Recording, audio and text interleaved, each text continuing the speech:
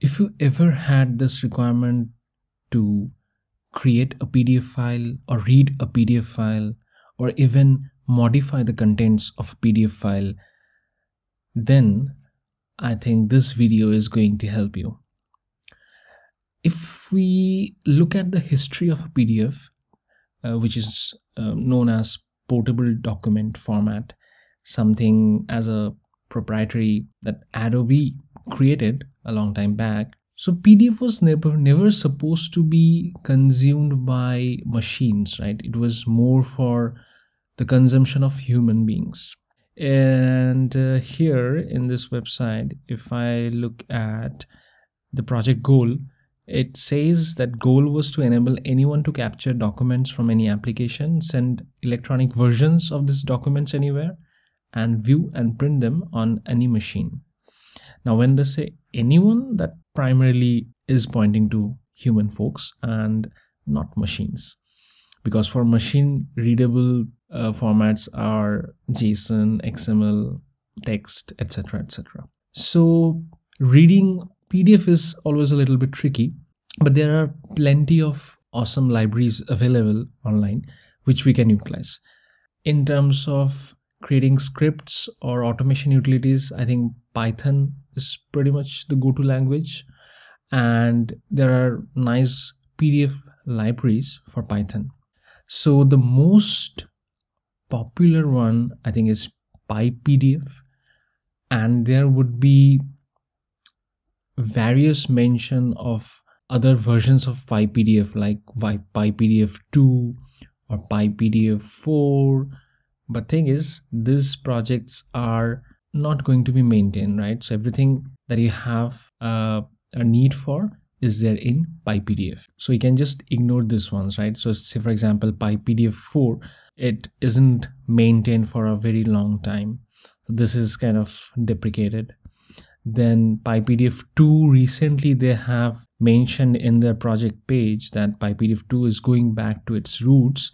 So basically PyPDF2 is no longer maintained again. So everything that you need is here under PyPDF, and they have a very thorough and extensive documentation in case if you have to refer. So we are just going to look at one of the major use cases today, which is reading PDF contents. And I believe PyPDF probably does have certain support for creation of PDF contents, but we'll look at that in another video sometime later. So today's video is just going to focus on consumption of contents from an existing PDF. So let's get started.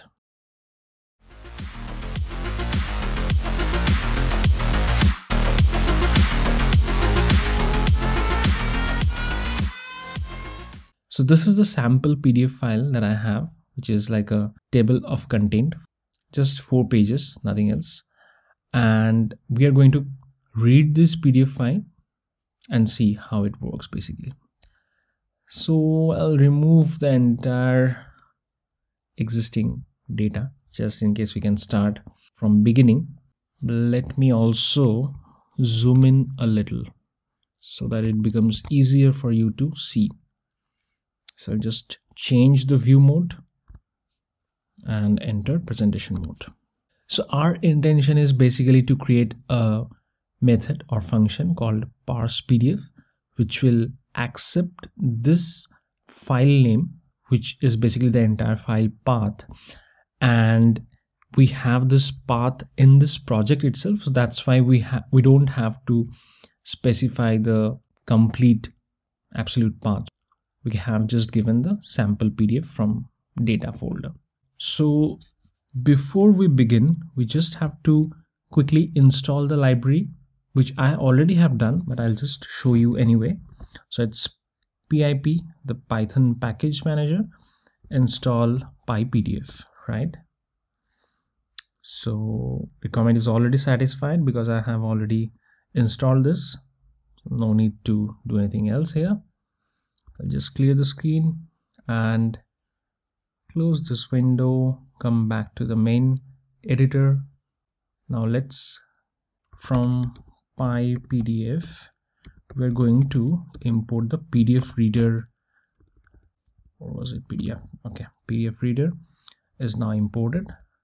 Let's create a function called parse PDF. By the way, we can simply create this function from here, and this is kind of a nice option that PyCharm has in case if you're using a different IDE like VS Code or anything else.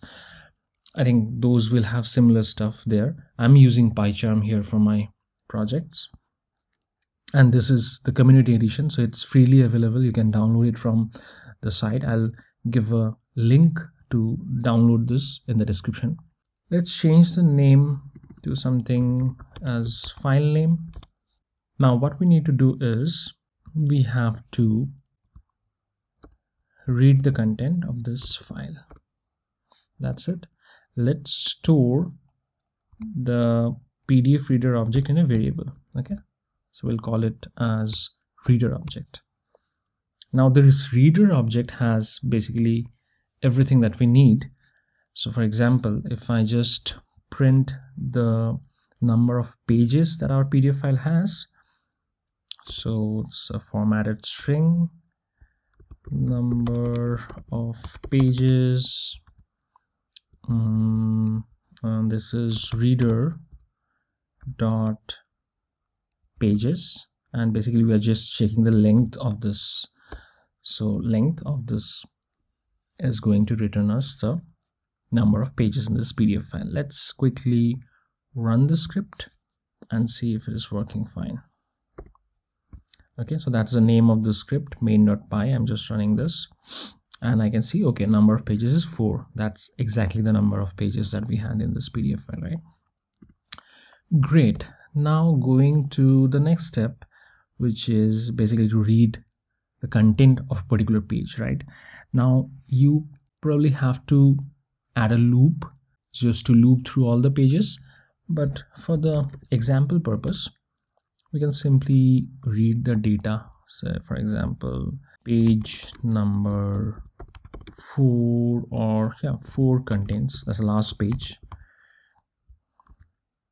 and then we just add a new line, and then we print the contents of that page, which is reader object, then pages, and then we pass the index of that page, right, which is a 0th index value. So for page number 4, it is going to be 3, 0, 1, 2, 3, right? So then we'll just say extract text of this page, and that's pretty much it.